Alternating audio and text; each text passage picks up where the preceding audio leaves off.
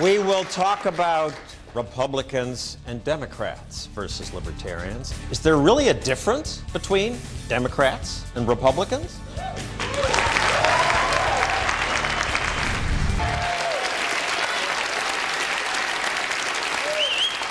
Welcome back. We're at a conference of college students of a group called Students for Liberty. And David Boaz of the Cato Institute says something strange. He says Republicans, Democrats, there's not that much difference. But what are you talking about? The whole political fight, I'm told, is about Republicans and Democrats. Yeah, they fight a lot. They absolutely do call each other names. But, you know, when you actually look at what they're doing, the Republicans are arguing we should cut like $60 billion out of the budget. That sounds like an incredible amount of money.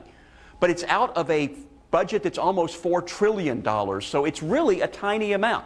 The budget keeps going up under every president, Republican and Democrat. Bush got us into 2 wars. Obama said he would get us out, but he hasn't. Republicans and Democrats both listen more to special interests than they do to the taxpayers. Sometimes it's different special interests. The Republicans particularly like the family values groups and the farm subsidies, and the Democrats particularly like the unions and the organized women's groups and so on. But Wall Street is playing both parties. They both listen to special interests. They both believe in magic. They both think they can just write a law and suddenly we'll have strong families or an end to racism or everybody will get a good education. It's just magic. We'll just write a law. I like to talk about the people who think they can run your life better than you can. And one group of them are the Hillarys. And they think that you don't even know how to wipe your nose. They think you don't know how to burp a baby. And so they want to have a government program to tell you how to do everything like that. And then you have the Huckabees, and they think God could run your life better than you could.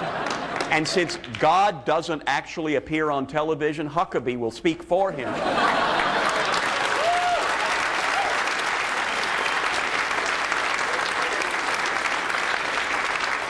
And they think that you don't know what to drink, and you can't be trusted to decide what to smoke, and you can't be trusted to decide who to marry.